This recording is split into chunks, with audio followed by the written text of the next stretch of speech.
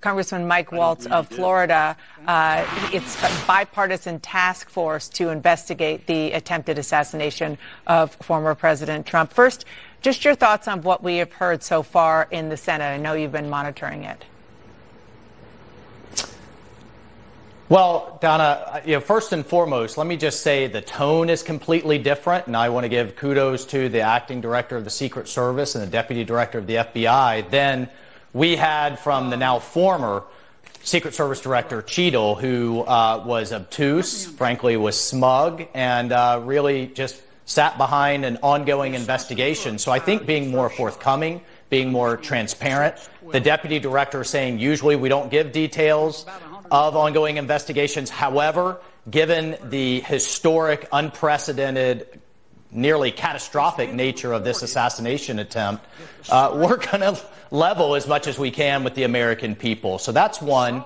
Number two, we didn't get to the bottom of what I think is the core issue yet, and why I commend Speaker Johnson for setting up a bipartisan task force. Was President Trump denied resources? Was his core detail, which obviously he is not your average former president like a Jimmy Carter or a W. Bush, repeatedly requested and denied resources. The agents told me the day after the attempt that they were.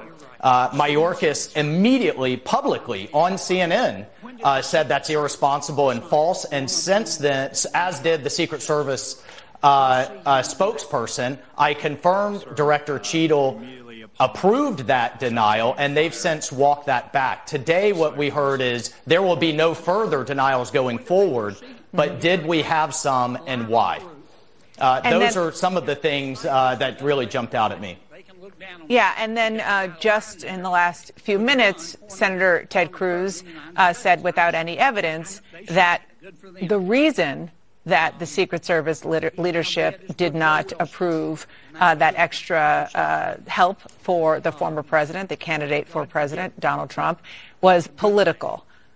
Do you have any evidence to back that up? Because the acting director said flat out that it's not because of politics, that there is a there is a difference between somebody who has to be ready to launch a nuclear strike, God forbid, meaning a current president, and a former president. Mm-hmm. Well, I don't think I didn't see that portion with Senator Cruz. That's not the distinction I'm making. Of course, the acting president has a larger detail, but what the agents are telling me, and I want to emphasize that, is that President Trump was given the same size detail for a former president that all other former presidents are given, that there were not additional considerations for the foreign threats, for the additional domestic threats.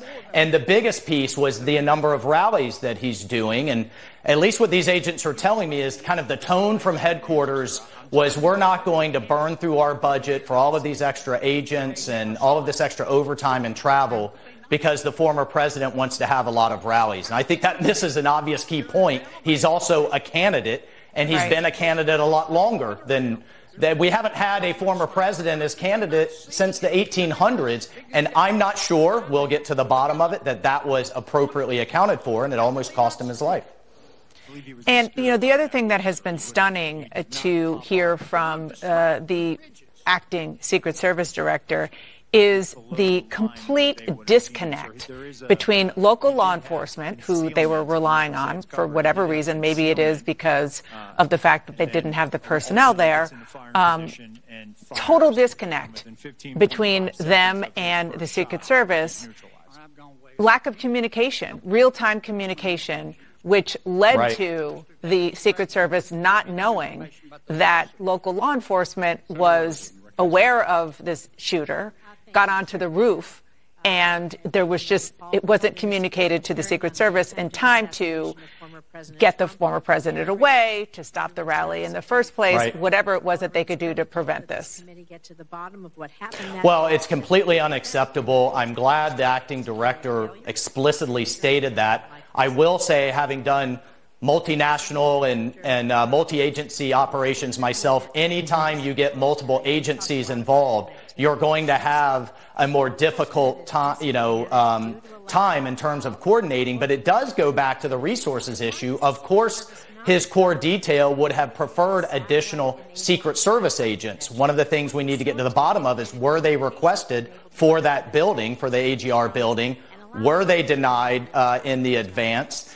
And again, one of the things that came out with Director Cheadle in the House testimony is, from the local field office, 12 agents went to Dr. Jill Biden's event in Pittsburgh, and only 3 were assigned to the rally. So again, is there some formula, or are they sending resources according to the threat, the size of the crowd, and those things? And and why was that disparate amount of resources sent to one and not the other? Is something else we need to get to the bottom of. I haven't heard in this particular hearing, but my colleagues have asked the Secret Service if any resources were diverted from Trump to Jill Biden, and the answer was absolutely. But it did come out in Director Cheadle's testimony. It did come out in Director Cheadle's testimony just last week. 12 were sent to Dr. Jill. Only 3 were sent to President Trump's rally. Why? And was that reflective of the threat?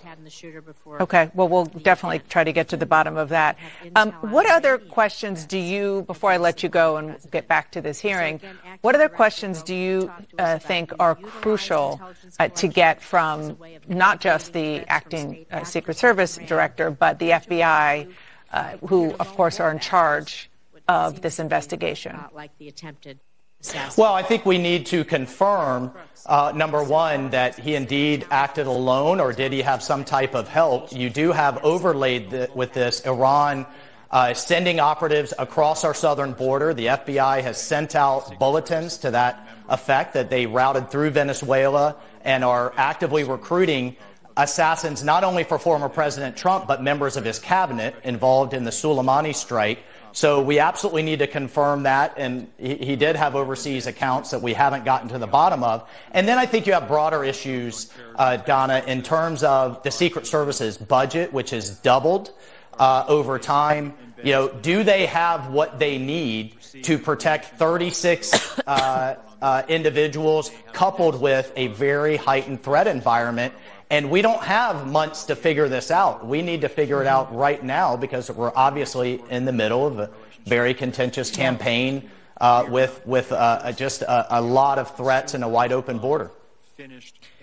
Well, we certainly do have a very intense and a very short window, and everybody hopes that they do figure this out very soon.